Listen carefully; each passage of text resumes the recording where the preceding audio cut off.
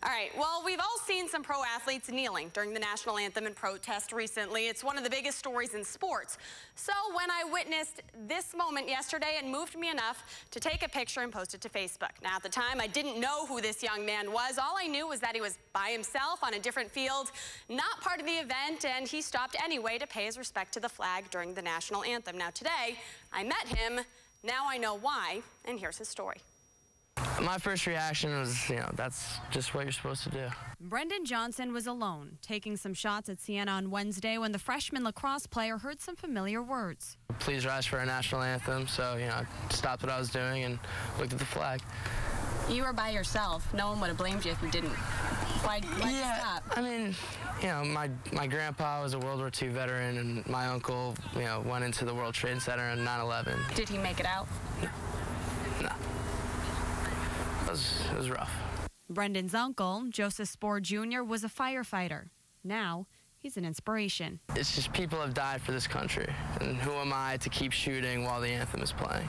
We posted the picture on Facebook, and it received a lot of reaction from people around the community. I'm going to have you read some of the comments that people have said. Okay? Yeah.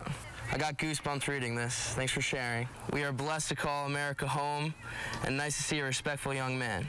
Kudos to this wonderful young man and to his parents for raising a child with love for the country.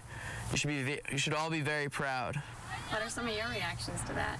I didn't know it got this much attention. That's awesome. I'm glad my parents got some attention for it, because it's something they've plugged into me since I was a child, small child. So that's really cool. It's really cool.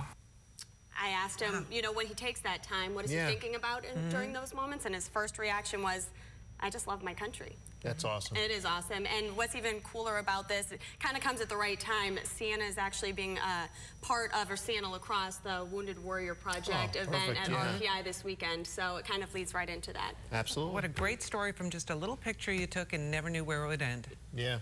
With a fantastic young man. Great story. We'll be right back with more.